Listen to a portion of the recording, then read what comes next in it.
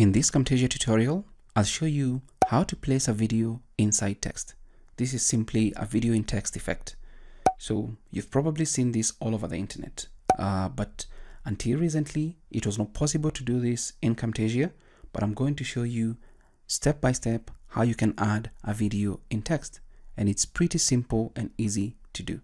So let's begin by adding our video. Let's just drag and drop it to the media bin, and then we can just drop it to our timeline.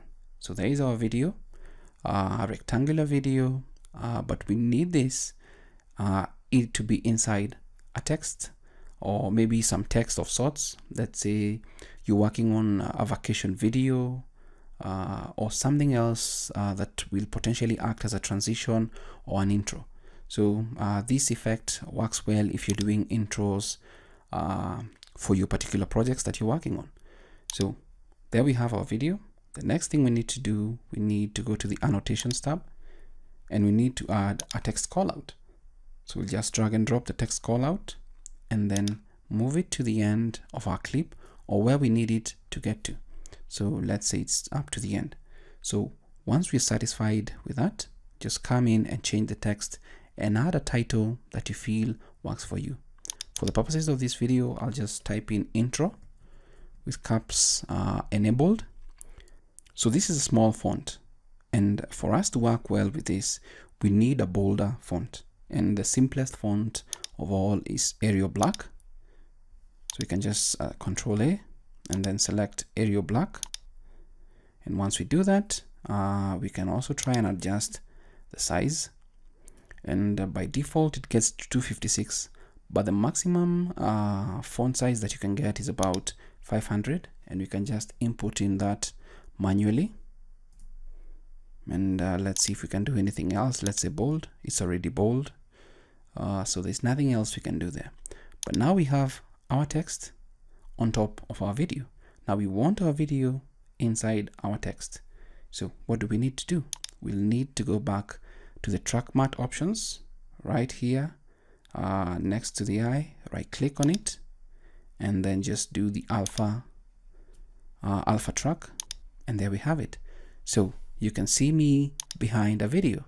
There we go, there we go, there we go. So potentially the applications for this is to create intros. You can also use this maybe as a transition to show what's coming up next, for maybe the video inside text to show what's coming up next. It's a pretty slick feature. Add a couple of sound effects, and this will be an awesome feature. So let's try and see if we can do something else. Let's say we want to add a behavior to this. We can just let's say we do a pop-up, just drag and drop it there, and if we play our video.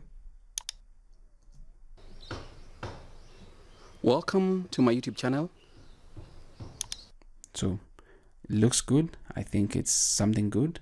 And as always, remember, if you just need this on this particular clip, then always remember to group your clips. Just Control G, or just right click and control, and always disable the track matte for this track too. So right click on it and then just click on none, so that you'll see, even if you added other content on top, you'll see, or you'll have this media available, and not the black thing that we were seeing.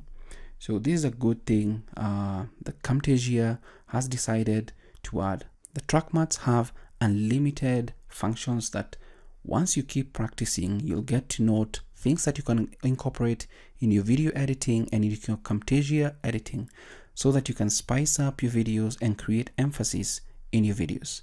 If you like this video, kindly hit the like button, subscribe to the channel, share it with your friends so that we can all learn together.